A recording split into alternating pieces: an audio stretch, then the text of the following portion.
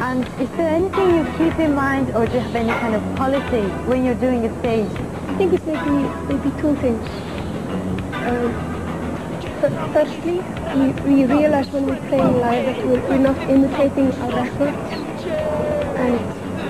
and secondly, we realize that no two concerts can be the same. So we just have to take the advantages of what's going on each concert, of the shape of the room, and what mood the audiences are in, and what sort of weather is outside, and so on and so on.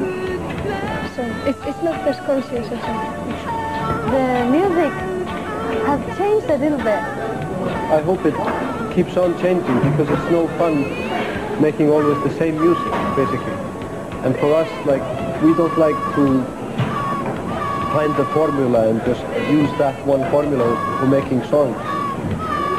So we try to, you know, do all kinds of music. How do you put them together? I guess it's similar as how we would go to a restaurant together and we're sitting 6 by a table, and how a conversation would be going on. This person says this and the other comments on that. Third person doesn't agree with the first person, and so it goes on, you know, just normally, just like, you know. And that's how we make our songs. It's not that somebody gets a brainstorm and then tells the other what to do. It's more like it takes very long time to get one song together, and it goes on like this, you know. One puts something on and then it's like this. Ohio gozaimasu.